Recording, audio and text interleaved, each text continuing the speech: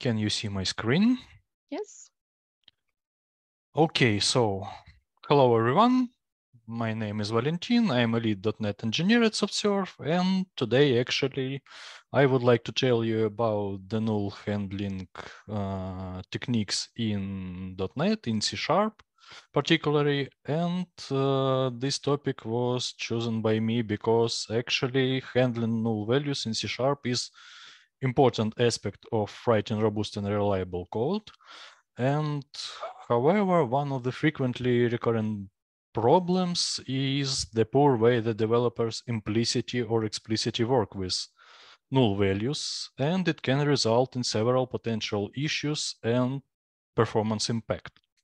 So in this presentation, I would like to go over the mishandling of null potential issues, to describe a little bit the nullable types, as well as null handling techniques, null handling patterns, some kind of best practices, etc., etc. And actually, the main aim of this my presentation is like not to teach you how to work with nullable types in C#, because I assume that all of us actually know how to do it in your own projects and your own tasks, but its presentation will be mostly aimed to recap your knowledge, and maybe you will see some interesting thing related to performance of each of null handling operation in C#, and hopefully you will have fun with this presentation and this information that I'm going to share with you.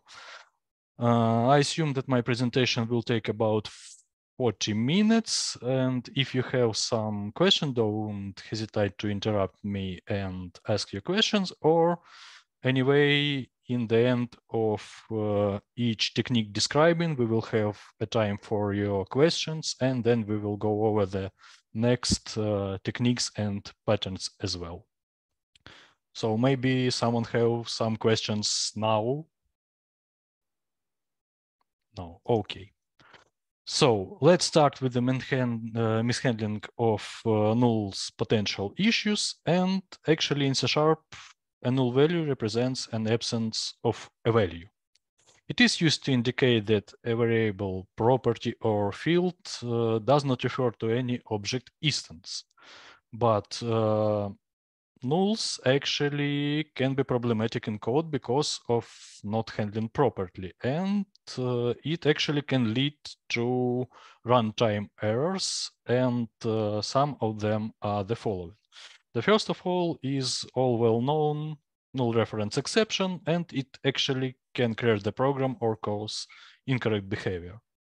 The second one can lead to the security vulnerabilities. So, for example, as a potential issue of forgetting some null checks, or some null checks might be missing, and it can lead, for example, to a buffer overflow attack and some kind of several other attacks that can lead actually to a big potential issue. The next one is debugging difficulties, because actually unexpected situation can occur in some unexpected places, and actually these issues can be difficult to reproduce. So we should pay attention when debugging our code in case of the potential null handling issues. The next potential issue is actually maintenance costs. And the main idea here that X required additional testing and debugging to ensure that actually all the potential null handling techniques are used and null potential issues are resolved correctly in our source code.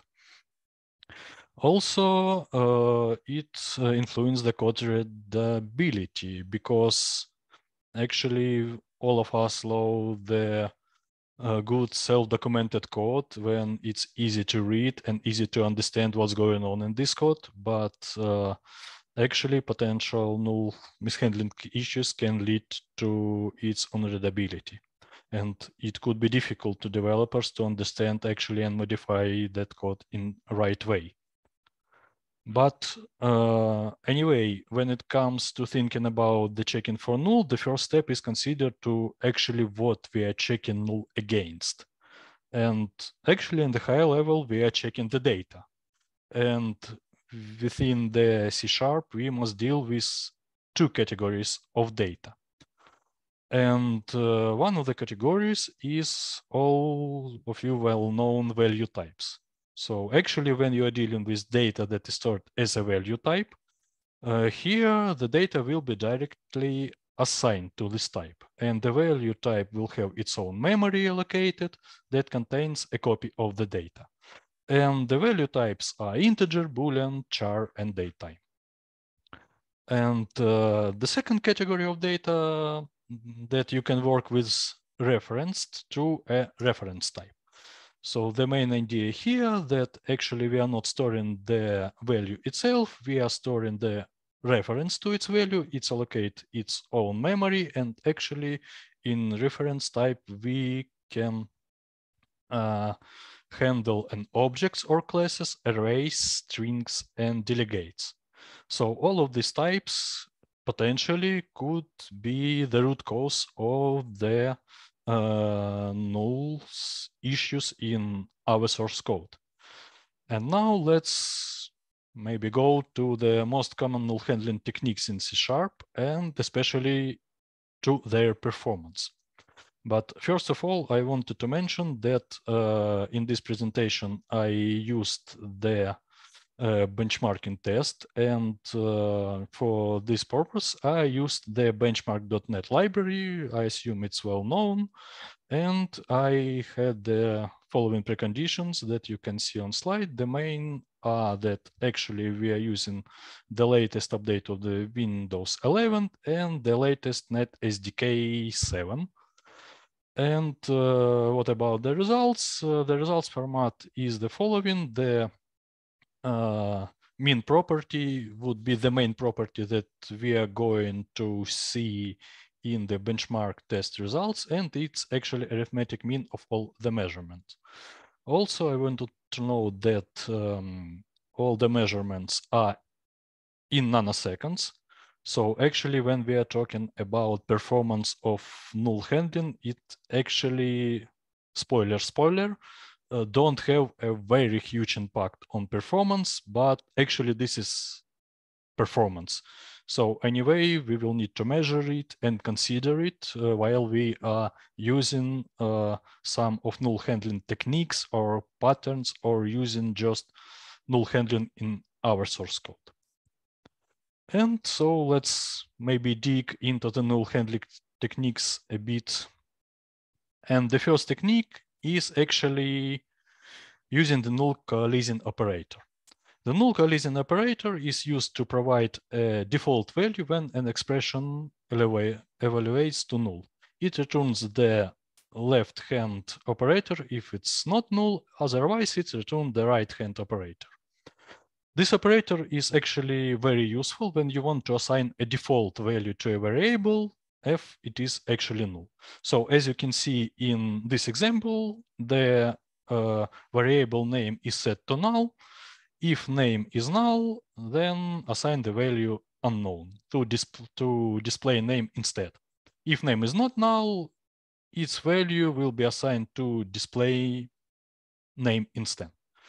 Talking about pros and cons of coalescing operator, we can see the following.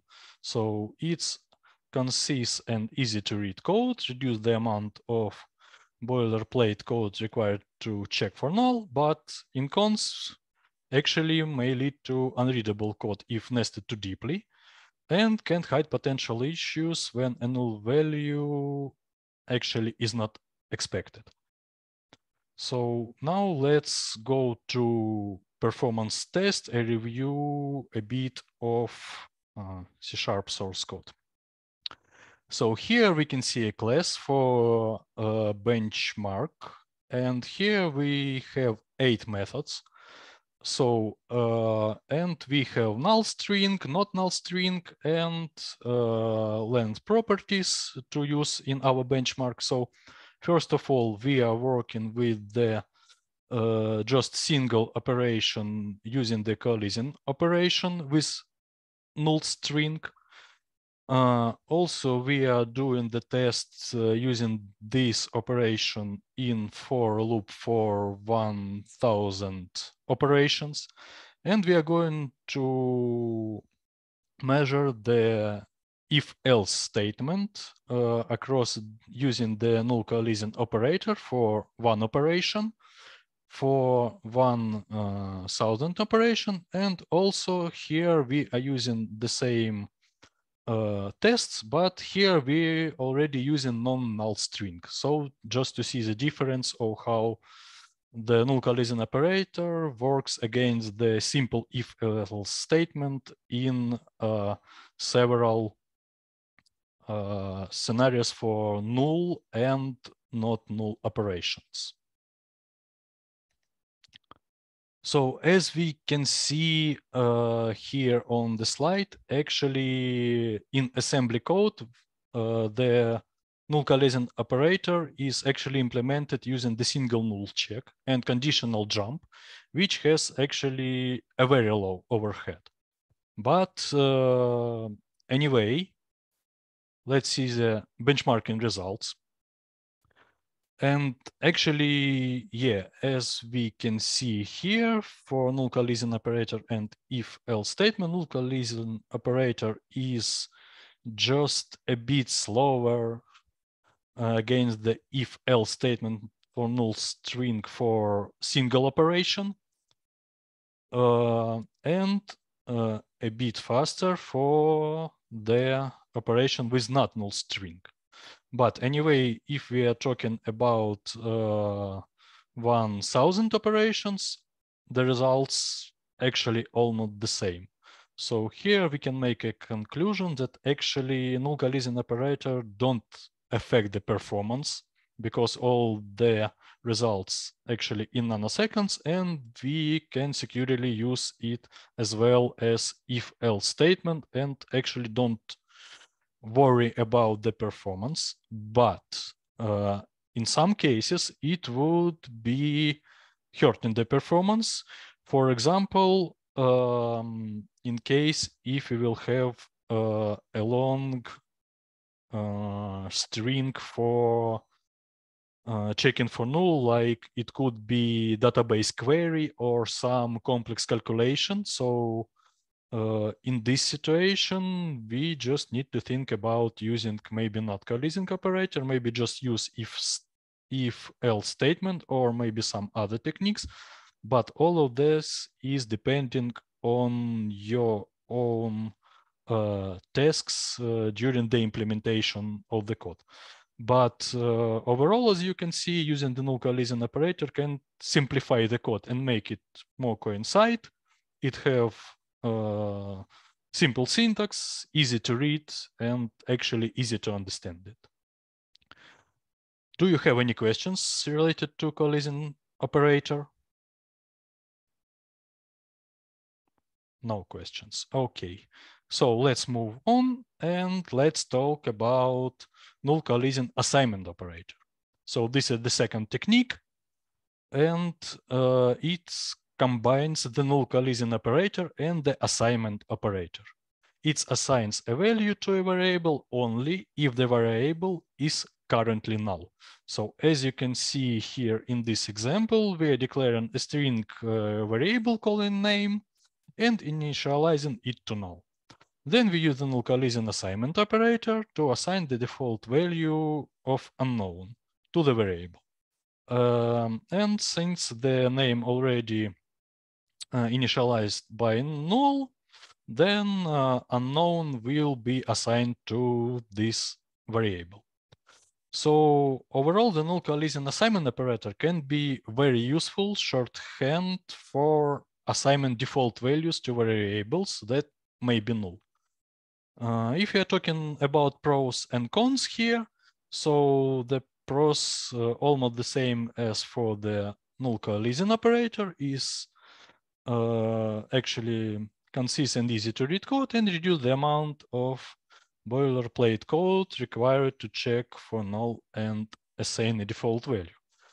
But actually, as a cons, it may not be suitable for complex cases where the value of the variable depends on multiple conditions. And here, actually, you should keep in mind that all of that depends on your tasks during the implementation. And now let's talk a bit about the performance. So currently, as we can see in assembly, it's actually the same as for the collision operator. It's implementing using a single null check and only one conditional jump. And let's see the benchmark test for this operator. So actually almost the same test for the null collision operator that we had previously. We have 8 methods with just single operation with assignment to not null string, the 1000 operations.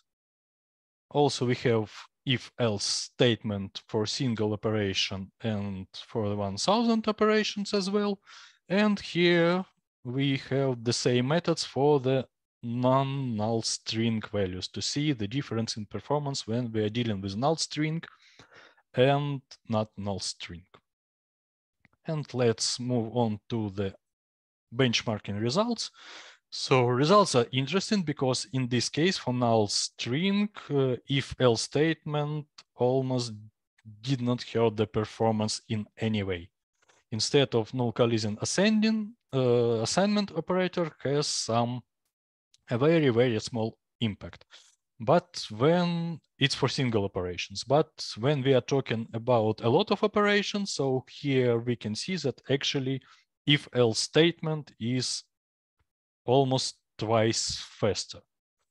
So here you should consider your own tasks, your own data and amount of data you're dealing with when you're using the null collision assignment operator, and be aware of if you actually use a lot of data for checking an assignment, and it actually could hurt the performance. So please be careful here. But actually, in most cases, this operator did not hurt the performance, and it has simple syntax, easy to read and understand. So yeah, definitely you can use this technique to deal with nulls in your source code. Any questions here? No questions. Okay, let's move on. And the next technique is actually using the null conditional operator. So the null conditional operator is used to invoke a method or property on an object if the object is not null. If the object is null, the method or property is not invoked and null is returned. So in this example, as we can see, the numbers variable is set to null. The null conditional operator is used to check if numbers is null, and if so, return null instead they're attempting to call the first or default method, which would result in a null reference exception. Since the number is null, the first number variable will be set to null. If we are talking about pros and cons, actually the pros makes code more concise and readable and reduce the number of null checks required. So definitely we can use conditional operator to null checks in more efficient way. But it may not be suitable for complex cases where the value of the variables depend on multiple conditions. So let's go to actually performances. As we can see in the assembly code, it's actually implemented using a single null checker conditional branch.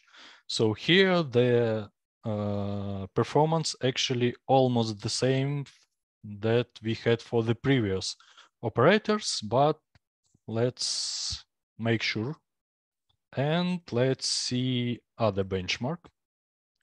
So almost the same benchmark that we have for the previous operators. Here we have the single operation with null string, 1000 operations for the null string, and we are comparing with if else statement here for single operation and for 1000 operations with null string, and the same tests we have for the non-null value. And let's move on to the results. So here we can see the null conditional operator for single operations with null string is actually faster than if else statement with null string for single operations. For non-nulls for single operation, the results are not significantly different. And when we are talking about the 1000 operations for null strings, the results actually almost the same here for null string and non-null string. So here, as you can see, using the null conditional operator can simplify the code and make it more concise while also preventing the null reference exceptions. So definitely we can use it, but anyway, keep in mind that you are working with a lot amount of data. Maybe in some cases, you actually can use conditional operator or if else statement if it's easier for you, and the results actually would be almost the same. While when we are using this operator not for the big amount of data, the null collision operator can be faster than the simple if else statement. Any questions here? No questions. Okay, let's move on. And the next operator, and as well as next technique, is using the conditional operator. And the conditional operator is actually a shorthand way of writing an if-else statement in C#. And it also can be used for handling null values by providing a default value in case a variable is null. So as we can see here in this example, the name variable is null, but we want to display a default value of anonymous instead. We can use the conditional operator to check if name is null, and actually if it is, assign the default value to display name. If you're talking about the pros and cons, so actually the pros almost the same as for the previous operators, and the cons actually the same as well. All of this depends on your own tasks and some multiple conditions depending on your own source code and the null handling technique in your source code. So what about performance? The performance actually, as we can see in assembly code, is almost the same. We have the same single null check in the conditional branch. And actually, let's see the benchmark test for this. So here we can see the same 8 methods working with a single operation for the conditional operator, the same method for 1000 operations, and also we can see the same methods for null string and non-null string, and the comparison with if else statement for the single operation for null string and non-null string, and for 1000 operations for null string and non-null string. So let's go back to our results.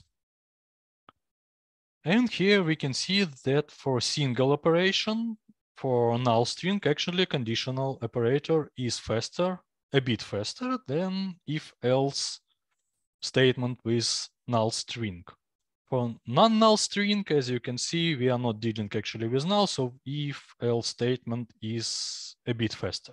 But when we are talking about the lot of operations, in my case, it's 1,000 operations, the results actually almost the same. So this operator is a good equivalent of if-else statement, and actually it's not hurting the performance, so you can definitely use it in your source code instead of if-else statement, and don't worry about the performance. Any questions here? No questions. Okay, let's move on. And the next operator is actually is operator. And is operator is actually a keyword that serves the purpose of checking whether a variable is compatible with particular type.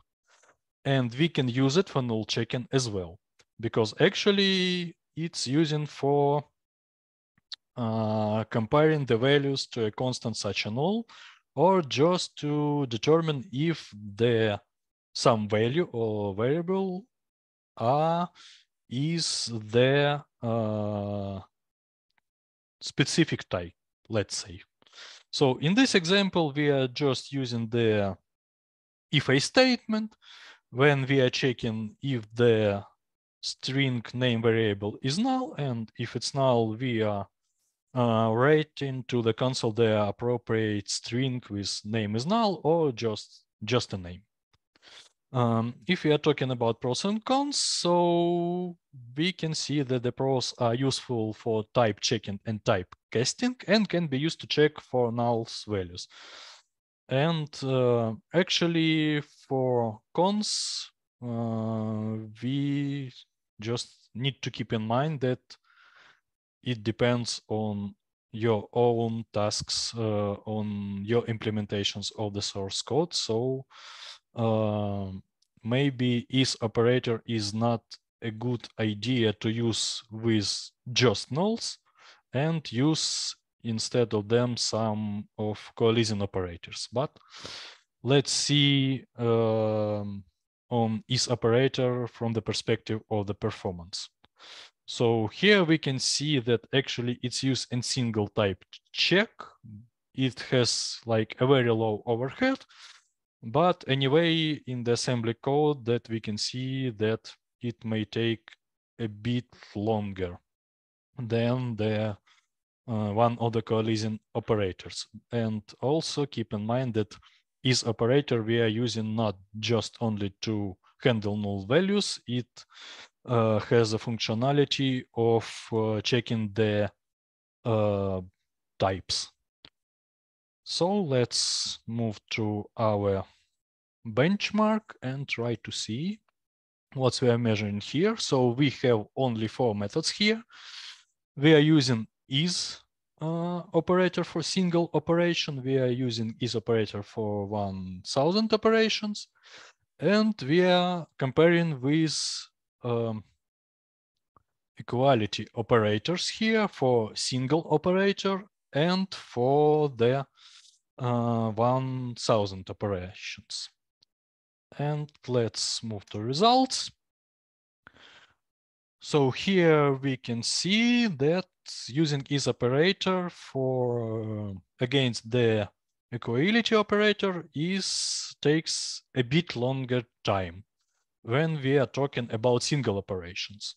But when we are talking about not single operations, the time amount is almost the same. So here the conclusion is actually you can use is variable as a technique, but anyway, it's more preferable to use some coalescing operators in case of just checking for nulls, because is operator using actually by default not only for nulls, but just for checking the variable types. Any questions here? I think there's one thing to note about this is operator, and it's when you don't have operator overridden for equality, it's the same behavior by the Roslyn compiler. It should be actually using the operators under the hood. But I think when there is overridden operator for equality, the is operator is not using them. So it's doing reference, comparison, reference check. Yeah, that's correct. So anyway, here, as I mentioned before, so I assume it's better to use some of coalescing operators actually instead of is operator for dealing with nulls. But anyway, it's a technique itself, but it can be used. Any other questions or notes? No, thank you. Thank you, Marcin. And we are going to the next technique. And actually, the next technique is using the null for given operator. It's a bit different thing. The null for given operator is used to tell the compiler that a value is not null, even if the compiler is unable to determine that the value is null. So here in this example, we are talking to our compiler that non-nullable string is actually nullable string, and we definitely know that is nullable. In case if it's not nullable, we will deal with some null reference exception here. So what about pros and cons? So it can make code more concise and readable, but it can lead to runtime errors if used incorrectly. So in this case, we need to be sure on 100% that if we are using the null for given operator, the value with which we are using this operator is actually not null. And actually using of this operator can hide potential issues when a null value is not actually expected. So if we are talking about the performance, actually from the assembly code perspective, it almost like the same like for the other operators. But anyway, actually in terms of performance, like checking null for given operator does not introduce any additional overhead because it does not generate any additional code. But anyway, we can check it. We have a benchmark test for it as well. So we have 4 methods here when we are using the null for given operator for single operation, for 1000 operations, and we are using null coalescing operator as opposite just to see the difference. And let's move on to the results. And so actually, as you can see, for single operation, null for given operator actually don't spend any time for this.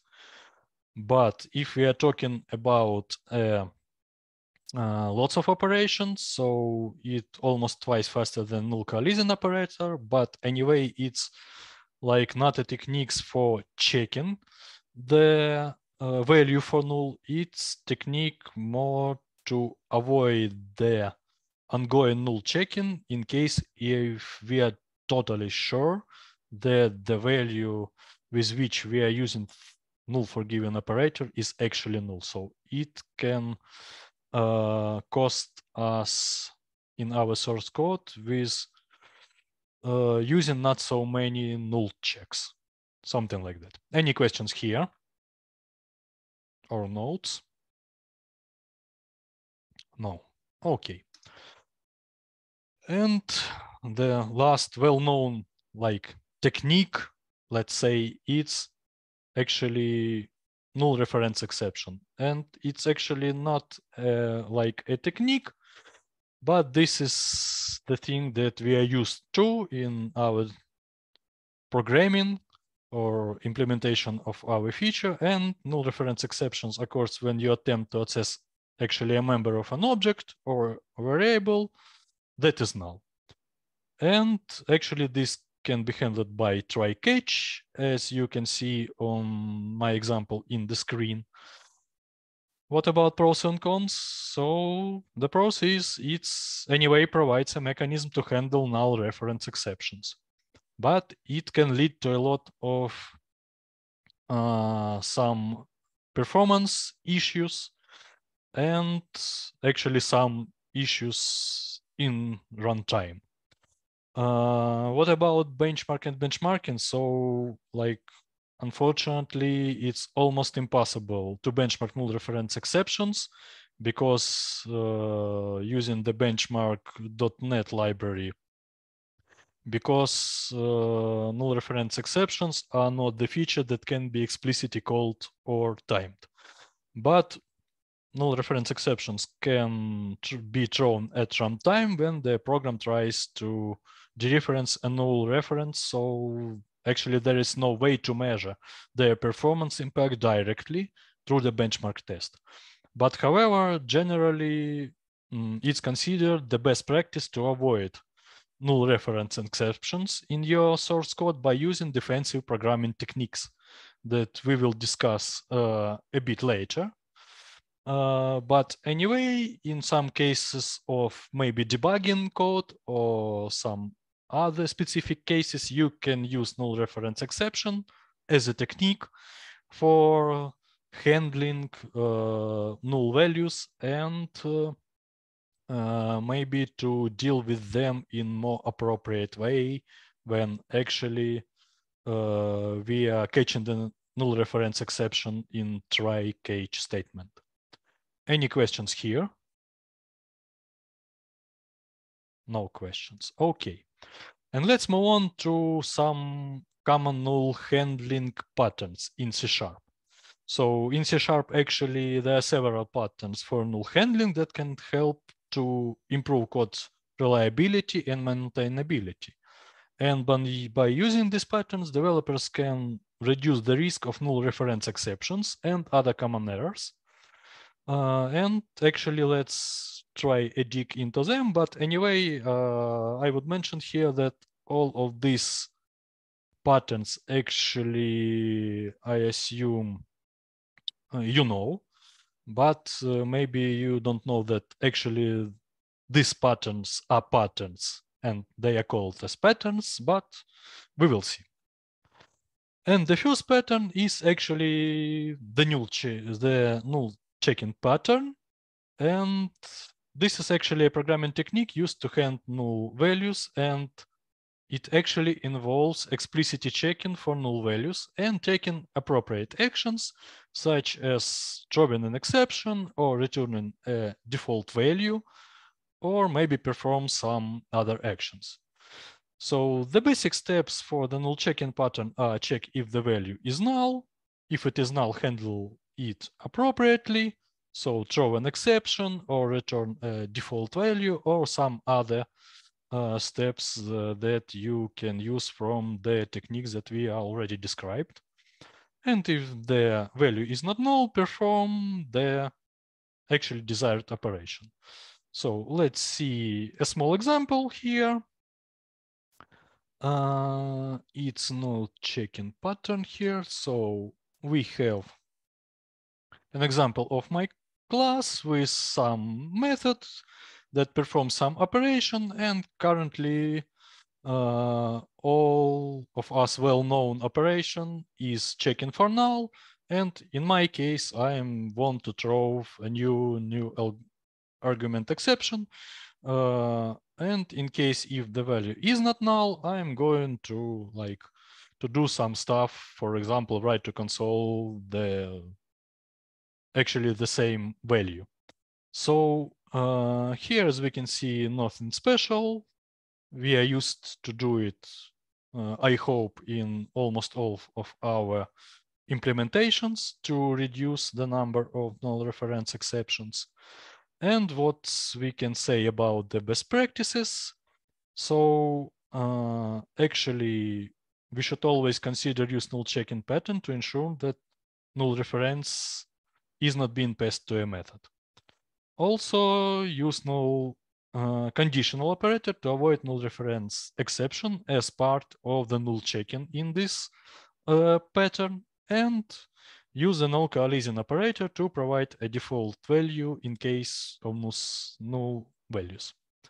So maybe you have any questions here? I assume no, but anyway.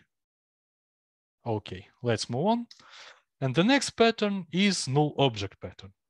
So this is a design pattern that addresses the issue of null values in object-oriented programming, and the pattern suggests define a special null object that conforms to the same interface as the actual object but does nothing or returns default values instead of nulls. This allows the client code to treat the null object as a valid object without having to check for nulls values. So in this case, we are not checking for nulls, we are just returning the special null object, and in this manner we can avoid some null checks. So let's go to an example of null object pattern, and let's see. Null object pattern. So, for example, I have an interface for my logger, and I have only one method. It will log some information, some messages that come from my source code. I have the NullLogger class that actually implements the iLogger interface, and I have the log method that actually do nothing here because it's nullable logger. And I have my class where I using some loggers. So in this class, in the constructor, I'm using the dependency injection just to get the current logger. And in case if the logger is null, I'm not checking it for null anymore. I'm just creating a new null logger object. And I can use the do something method that will allow me to log my information that if the logger was not null, and just do nothing in case if null logger was created here. If we're talking about best practices, so we can definitely use the null object pattern to avoid null checks and simplify the code. We should define the null objects for each class interface that needs a null object representation. It would be very helpful for us. And ensure that null objects have the same behavior as non-null objects. Any questions on the object pattern? No questions. Okay, let's move on. And the next pattern is option types pattern. The option types pattern in C# is a way of handling null values by encapsulating the value in an object that represents the possibility of the value being null. The basic idea here is to avoid using null as a way to indicate the absence of a value, and instead use a specialized object to represent this possibility. In C#, the most common implementation of the option types pattern is through the use of the nullable T struct, which provides a way to represent a value that can be either of type T or null. Another common implementation using actually a custom option T class, which provides similar functionality but with more control over the behavior. So let's move to the example of option types pattern and to see actually what is this. So I have a person class that actually have two public properties of type of option string, name and age.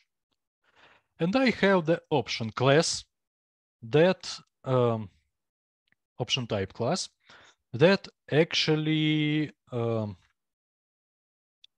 represents for me these two public static methods of returning the value for method sum and method none. So in sum method, I will take the not nullable value, and in like in method none, I will take a nullable value to see actually how it works. And I have my program class, and here before returning some person properties, I'm creating a person and using option here for its initialization. So here I'm checking for using the sum method of option struct. I am using the name John, and for age I'm using the none method with actually null value. And if we want to see the results, so here we will see the name of the person because it would be initialized. And for the age, because the value is null, we will see the actually no age specified as the result. Speaking about the best practices for option types pattern, we can define the following. So use option types to handle nullable values in a more functional way. Use optional types to represent nullable values. And actually use methods and extension methods to provide a more functional interface to the option types. Any questions here? No questions. Okay, let's move on. And the next pattern is throw helper pattern. The throw helper pattern is actually a design pattern used in C# programming to improve exception handling performance. In C#, actually throwing an exception is a relatively expensive operation, and it can cause a significant performance impact when executed frequently. And the throw helper pattern actually addresses this problem by reusing a single exception instance rather than creating a new one each time an exception is thrown. The pattern involves creating a static helper class that contains methods to throw exceptions. The helper class holds a static instance of the exception object, which is initialized once and reused each time the exception is thrown. So let's move on to our example and to see it with throw helper pattern. So here I have my exception class that actually implements the exception. And here I have several constructors for my exception. It will help me to generate maybe some specific exception that I need to deal with in my current implementations. So here I have different of them. And actually I have throw helper class that actually has the public static methods throw with different parameters.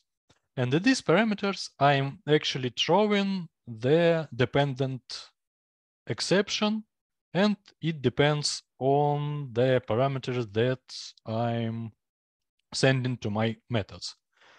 And at the results, we can see in the program files, so we are using the same throw helper instance, it's static, but depending on the exception we want to show, we can use only one instance of the throw helper class and just deal with its throw method with different parameters here.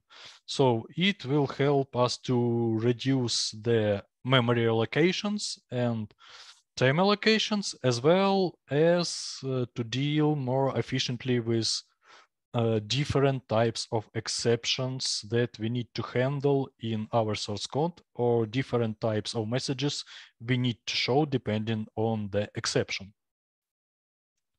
So talking about the best practices for throw helper classes, we should use the throw helper pattern to provide meaningful error messages.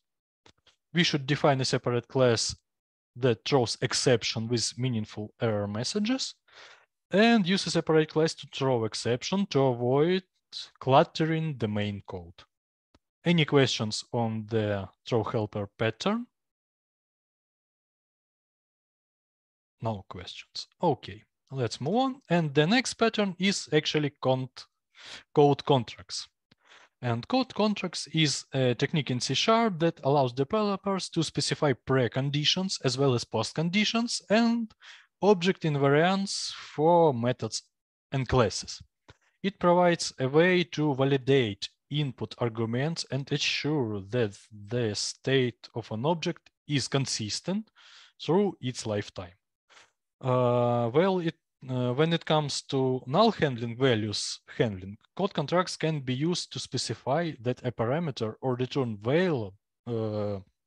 value should not be null.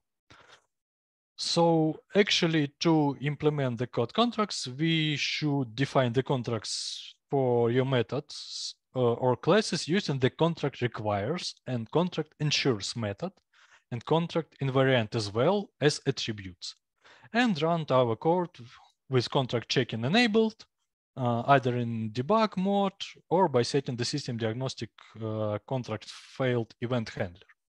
So let's see how it looks like in the example on the code contracts pattern. So I have a customer class that has some properties, ID, name, and address, and some of the constructors where we are initializing the properties. And we have some example of my class with several methods, say hello and find customer. And here we are already using contracts as using the system diagnostics library. And here, before I'm dealing with the properties of my customer class, I just using contracts and requires method. And here I'm stating that the name should not be null. And if it null, I'm going through the code and just writing in my example, hello and name of the customer. Also, when we are using the contract ensures method here, we are ensure that actually customer is not null itself and is that string that comes here is not null or empty in my example. And if it's okay, then we will result in creating of new customer class with the assigned name to it that is actually not null. If we are talking about the best practices for code contracts, they are the following. So we can use the contracts to specify preconditions and postconditions for a method. We should definitely use code contracts require method to specify preconditions, and we should use the method contract ensures to specify some postconditions. Any questions here? No questions. Okay. And the next pattern is actually all well known for us. It's actually the thing that we are used to use in our day-to-day programming is defensive programming pattern. And this pattern focuses on anticipating and handling potential issues and errors, including null reference exceptions. And the goal of actually defensive programming is to make the code more robust, reliable, and resistant to unexpected errors.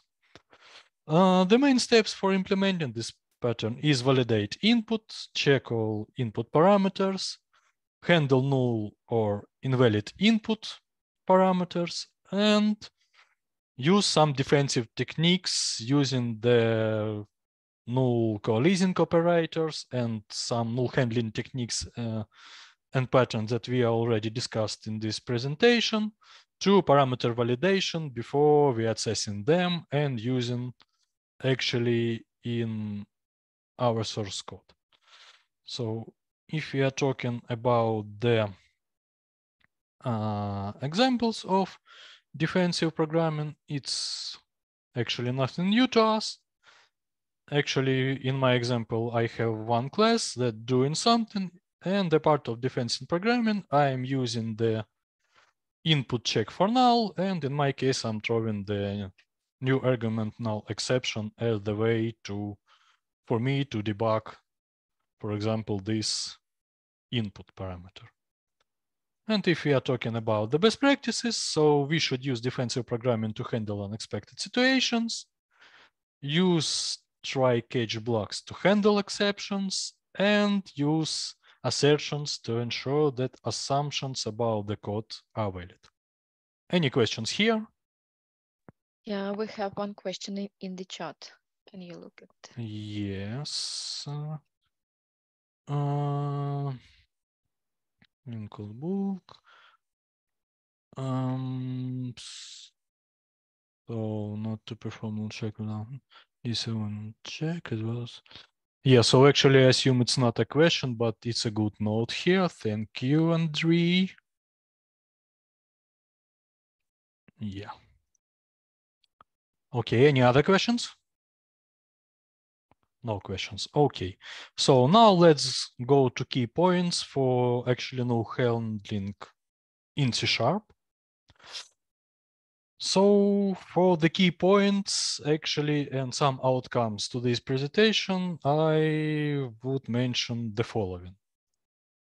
So actually null variables in C# can lead to null reference exceptions, which can cause runtime errors and crashes.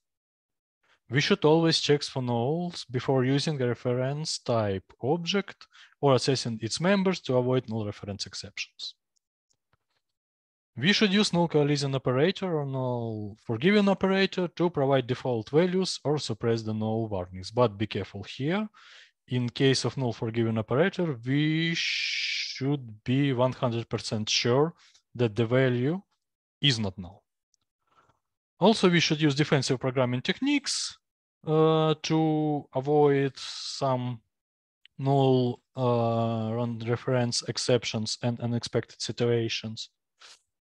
Also, we should consider using null handling patterns to provide safe and expressive ways of handling null values.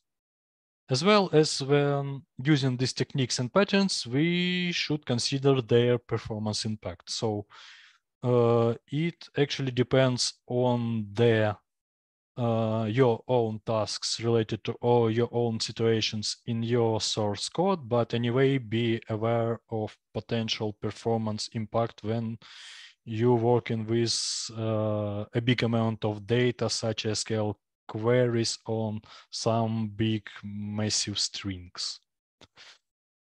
And also, as an option, we should use static code analysis tools such as ReSharper or SonarQube that will help us to avoid the unexpected behavior in our source code, or at least will notify us about the possibility of the null reference exceptions in our source code. So actually, this is it that I wanted to share with you today. Maybe you have any questions, concerns, or some notes.